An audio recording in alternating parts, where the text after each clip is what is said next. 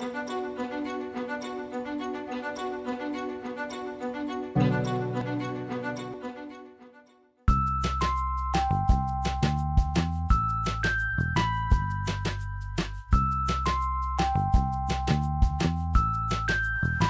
Aleutian Islands are home to a string of active volcanoes that form the northern part of the Ring of Fire. Scientists have learned a lot about these volcanoes by studying the lavas erupted at the surface. However, many questions remain about the deep roots of these volcanoes, including their overall composition and the total volume of magma produced in this setting over time.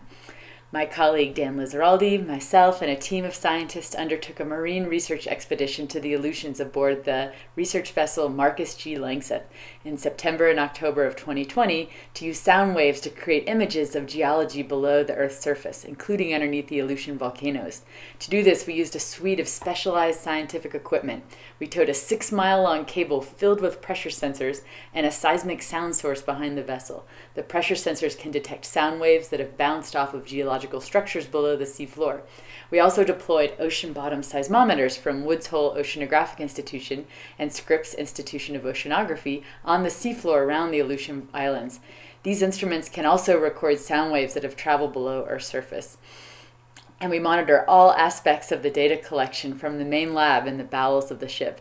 There are 46 screens displaying every conceivable kind of information about our operation. Many people are needed to undertake this kind of expedition. The scientific technical staff are experts in the use of the equipment. The Aleutians are home to a lot of marine life in addition to exciting geology, so a team of observers looks out for marine mammals and helps us minimize our impact on them. The ship's crew navigate the vessel, keep everything in working order, and keep us well fed and healthy throughout the cruise. It's a major team effort. Collecting data at sea and remote places can involve some challenges like bad weather. Since we were in the North Pacific in the fall, we definitely saw a couple of storms. However, it also means getting to see amazing places and collect unique data that will give us new insights into how our planet works. Our new data look very exciting, so we can't wait to get to work analyzing them to learn some of the secrets of the Aleutian volcanoes. Stay tuned.